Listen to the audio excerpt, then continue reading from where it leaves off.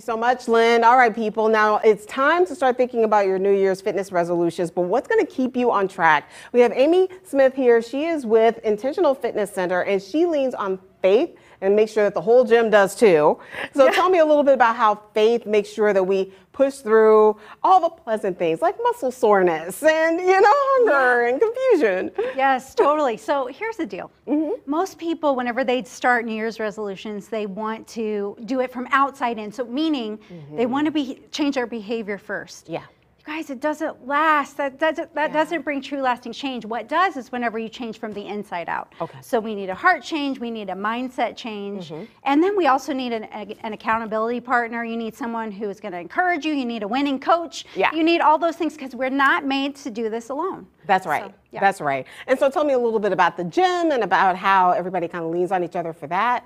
Okay, well, yeah, I love our gym family. We're so thankful for the people at Intentional Fitness Center, and my program is called CrossTrain 180. And so we have so many women, we have men who are really pulling together in community, supporting us during this time.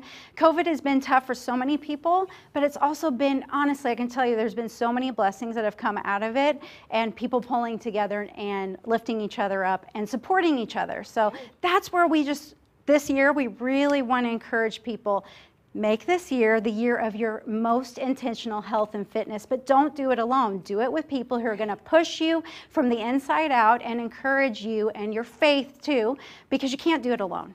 We need each other, and we need the Lord. We need Jesus. We really do. All right. And we also have these bands. So what are we going to do? Oh, okay. I'm a little worried. So why I brought these bands is because, you guys, anybody could use these. So you could be a beginner, you could be advanced, you could be a big bodybuilder and still benefit from bands. Okay. And so these are cheap.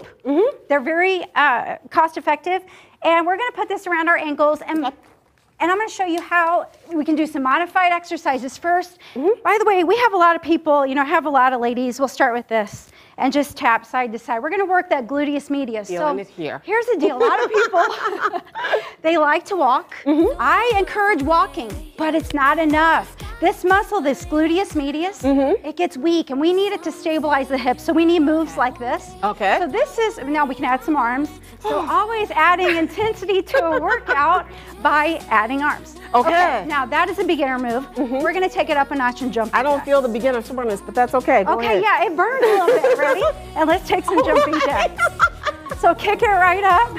So for the cardio, to get that heart racing and pumping, to burn more calories and turn more fat, we want to get that heart rate up. By the way, during COVID, we have learned that health needs to be first and center. So one of the best ways you can protect yourself, come on, Kimmy. I got this, everybody. We have Intentional Fitness Center. They're 109 North Street in Brighton, Illinois. We will have links at fox2now.com. We're coming right back with more Fox 2 News, 9 a.m. Woohoo! I got this! Woohoo! I got this!